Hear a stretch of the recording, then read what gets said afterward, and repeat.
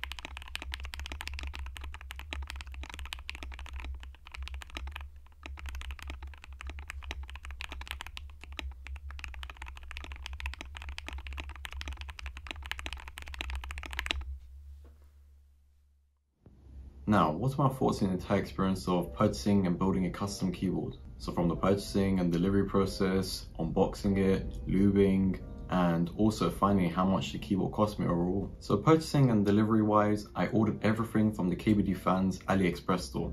But in the end, I realized that it literally made zero difference. I still had to pay the same amount of shipping from AliExpress because with the amount of items I bought, each item for the shipping price added up to the $22 that KBD fans normally charges. The overall time it took for it to arrive ever since I clicked on the order button was 3 weeks, or 22 days to be exact. Unboxing everything was pretty fun, especially that they included a carry case. I really like that. I would say lubing the stabilizers was pretty fine. The spacebar could definitely do some more work. I noticed a little bit of rattling, so if I unplug it, I do notice a little bit of now that it's in the case. But I would have to see.